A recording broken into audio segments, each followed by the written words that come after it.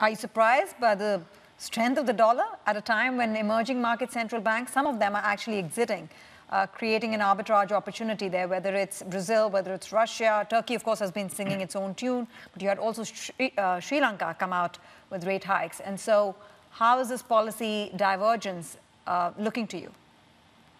So I think the policy divergence, in fact, is very much dependent on the macroeconomic backdrop in different countries, which does vary at this point significantly. There's also an element of a number of central banks actually trying to be going for preemptive strikes to make sure that they keep the currency stable. So strength of a dollar obviously is not just function of the policy view, it's also the positioning in the market, which was very much against the dollar weakening. So coming into the year in 2021. So we've seen a reversal. I would say I'm slightly surprised in terms of how well bid the dollar has been over the last 1 month.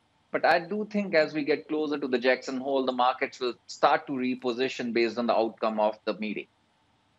Right, but long term, as we get into 2022 and there's more talk about tightening, what is your overall view on the trend of the dollar?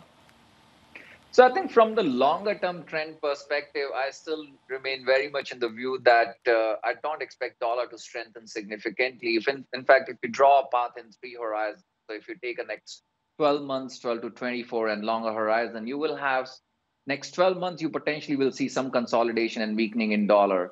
As you get closer to the rate hikes and the tightening, there will be again a point where the dollar catches bid and strengthens. But again, you go to the third horizon, which is a very long term.